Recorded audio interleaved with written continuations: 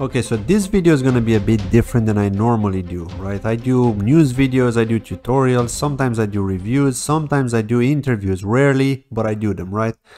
But in today's video, because of the state of the market and because of the current situation that I'm in with this specific investment, I gotta say there is a way that you can lose money very, very fast in crypto.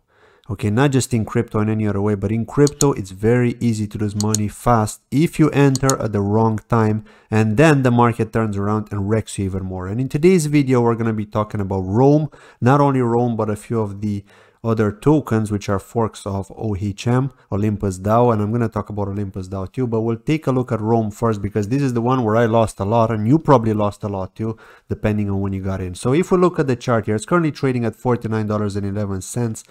As you can see here on CoinMarketCap, there was a problem with CoinMarketCap. It couldn't return you the correct price, but now it is showing it. Okay, they have fixed that problem.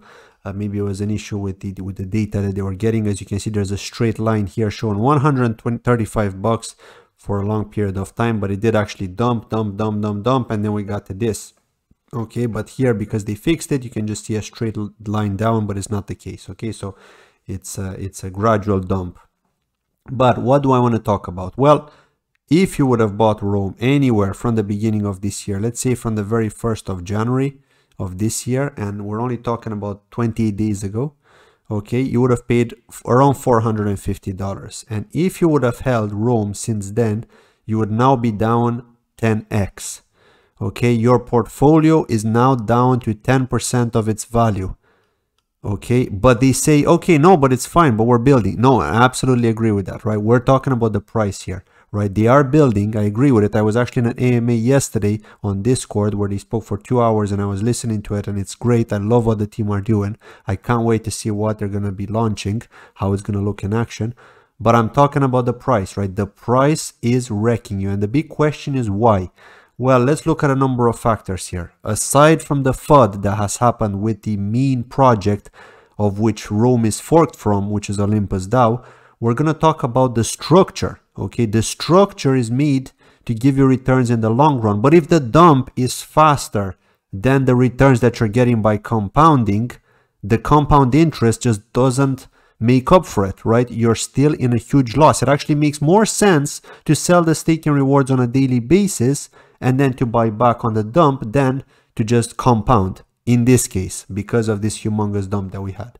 So let's take a look at this. Okay, so let's say you bought at 450 and you've been holding for 28 days. Now you're down to 10% of your portfolio, but every 5 days you're also earning 10% on your portfolio. So assuming you would have held that, let's say you would have bought 100 Rome, you would now be earning 10% on that 100 Rome for every 5 days that have passed. So let's just say almost 30 days. Okay, let's say almost 30 days. Okay, so we can multiply that by 6. Okay, so you got 60% ROI on your return, but it's a bit more than that because you're getting 10% of what you're holding. So because you've already earned 10% after 5 days, which is 110 in the case of after 5 days passed, then you would be getting another 10% of the one on the 110, right? So do you get my point?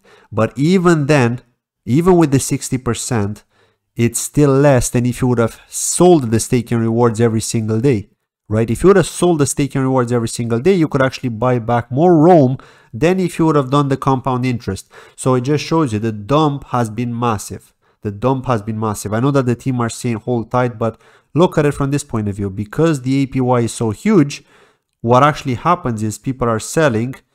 Some people are FUDding and selling and they just don't want to get back in. Some are just selling the staking rewards, and then some new people are buying and they're buying large amounts at a low price, and they're also selling the staking rewards to try to get as much of their investment back as possible. So assuming those people are buying in at this price of 49 bucks, if they're buying a large bag, of course they can afford to sell even when it dumps to 30 or 20 bucks because they're still earning a lot, right? The APY is so big that they be selling just to make enough to recover as much of their investment as possible.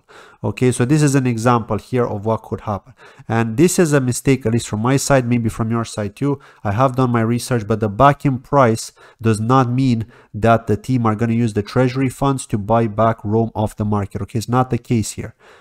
It's not until the floor price is hit, which is $1 as per the original white paper of Olympus DAO, where the actual treasury fund is being used in that case.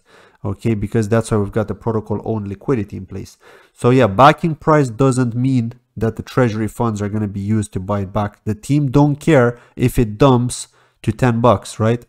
It didn't hit the floor price, it's the backing price. So yeah, the back-end price can be ignored. Okay, it used to be something like 70 bucks. We're way below that now, so it doesn't even matter anymore. But yeah, I just wanted to rant a bit on this, you know, and then kind of talk about it.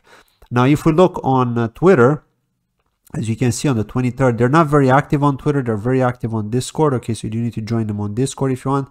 So did we mention build? The best teams are building right now. So even though there's a possible bear market, they're building. Okay, so it doesn't matter.